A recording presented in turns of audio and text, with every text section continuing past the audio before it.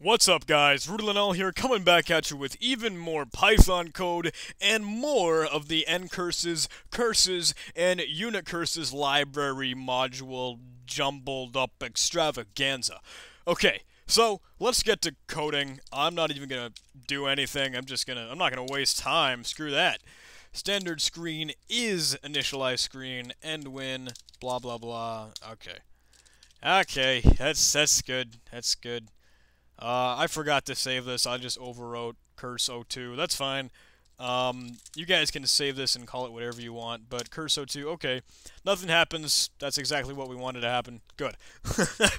Man, that's probably the first time I think I've ever said that. Nothing happens, and that's exactly what we wanted to happen.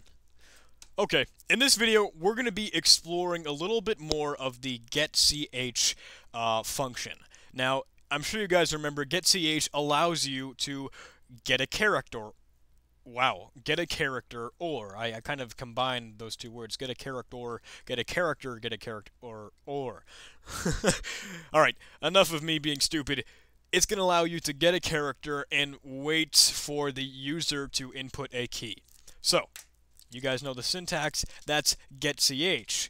Now, getch is going to return what it is that was pressed. So if I say C, that's going to equal, C can equal getch. And then once that happens, what I'm going to do is add string C. And I'm actually going to convert that to a string just to be safe. And then I'll get character again, but I don't care about what the value is that time. Alright, let's run this now. And I'm going to hit H. You can see H, and then it displays 104. What the heck is 104? Alright, so let's see what happens here. Let's kind of experiment with this a little bit. What I'm going to do is I'm going to set up a little bit of a thing here. A little bit of a thing. And I'm going to say, while running, and running can be a Boolean variable. Running can equal true.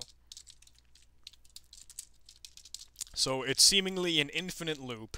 But I'm going to say key, that can equal getch. And now I'll do some conditional statements here. I'll test if the key is equal to 27. Now, to you that probably sounds a little weird. But 27 is actually the key for the escape key. And that's what I'm going to be using to tell that we don't want to do this anymore. We're done. We're going to stop running the program. So if I were to do that, if the key is equal to 27, running can equal false, and we will break out of our loop. Let's just run the program now, see what happens. I can press as many keys as I want, blah, blah, blah, blah, blah, blah, blah, blah, blah, and I can hit escape, and then there's a problem here. Running should equal false with a capital letter. I'm going to reset the shell. Alright.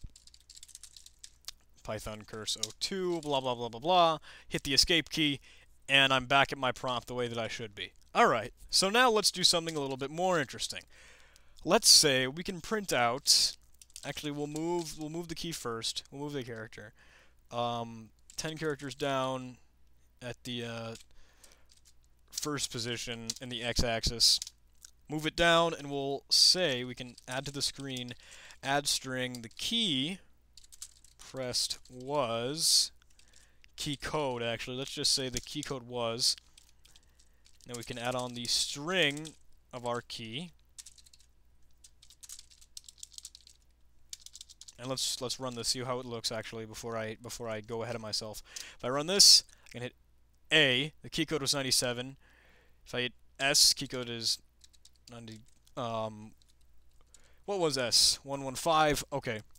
So now, let's actually set this up so that it'll go back to the initial position up here, because let's see what that says. Key code was 115S, because I don't want that extra letter to be stuck up there. So if I hit escape, break out of that, what I'm going to do is move this right back to the 0, 0 position. And I'm going to add some spaces on here.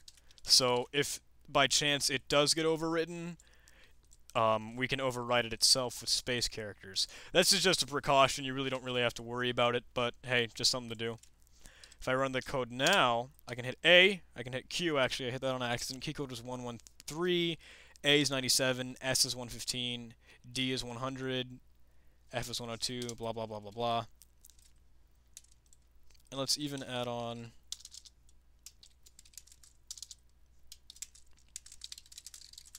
and the key was,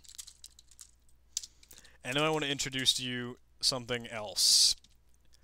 So, we can go ahead and say that the key code was, we can say the key was, because we can check with a function that's built into Python what this key code actually represents. Because the key code, or that numeric sequence that we keep getting, is actually an ASCII value.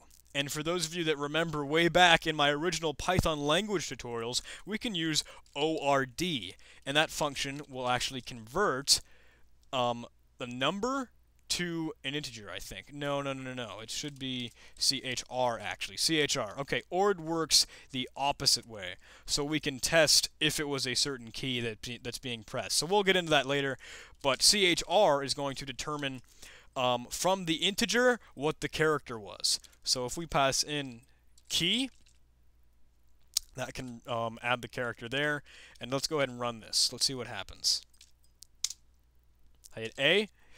Key code is 97, the key was A, J, blah, blah, blah. I can hit O. There's the information there. I can even hit delete, and nothing happens. Okay, that breaks out of the program. I can hit shift, maybe enter. The key code was 10, and the key was nothing. I can hit space. The key was 32, and the key was nothing. Okay, so we can't get those characters. Alt, I don't get anything. 120XZ, 122. So you can experiment with this and see what happens, especially with different kind of keys that aren't so much letters.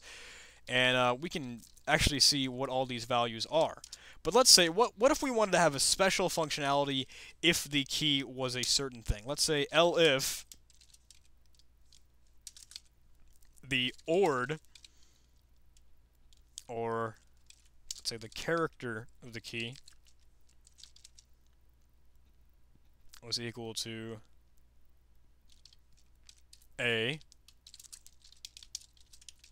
Let's move it to the second thing, and then we can just say, I can just add the string. Yeah, that's fine. You pressed the A key. And we continue so we don't have to bother with the rest of this code down here. We'll continue work because it's not in a for loop. Let's find out. If I hit A, it says you press the A key, but it doesn't display the information down there. And that will stay up there even when I haven't hit the A key. So that's interesting. We can work with that later on, but that's just being displayed there and it's not being removed. So now I can test this in a different way too. I can just say if key is equal to the ORD, because we can pass an A there, and that'll be the integer. If the key is equal to that integer, like 27, if I run this, inside the shell, if I hit A, it'll still say, you press the A key, because that's exactly happening the same way that it happened with the other conditional statement. It's just arranged in a different way. Rather than testing if the character form of the key is equal to A, it's testing whether the integer form of the key is equal to the integer form of A. So it's just testing a little bit of ASCII values and having some fun with them, but it's understanding the key, it's understanding the getCH function a little bit more, because it's going to be returning the ASCII value of a letter or any other key that you press. So with 27, we don't have an ASCII value for that, or with enter, we don't have an ASCII value for that, so we kind of need to know what that key code is. So I'm going to change this to, rather than escape, let's change it to enter. If the key is 10, then it will stop running. Okay, let's run this. If I can hit enter, I'll just hit A at first. You press the A key, and then now if I hit enter, the program shuts down. It closes. We stop running. Running is false, and we break out of our loop. Alright, easy enough, right? I mean, it's interesting, and that's the way that it works. It returns the ASCII value of a key. And sometimes that may not be a letter, so you need to know the specific key code, but this is how you can figure it out if you want to do so. There are some constants set up in the ncurses library that allow you to do this, like arrow keys and that sort of thing, but with the arrow keys and the delete key, like you saw, when we ran the program, it would close right out. Or at least it would give us some really funky setup. and if I can hit the delete key, you get some really different kind of information, like home, delete, backspace. It's not so much a normal key. You have to be able to set it up with a specific function and call that will allow you to do this. So we're going to be getting into that in some tutorials very soon, but right now we're all done. This is all we need to learn about for the getch function. Thank you guys for watching. I hope you enjoyed this. Just a little bit of an exploration with that function and learning a little bit more about the ncurses library. Okay, thank you guys. I will talk to you later, and I'll see you in the next tutorial. Bye.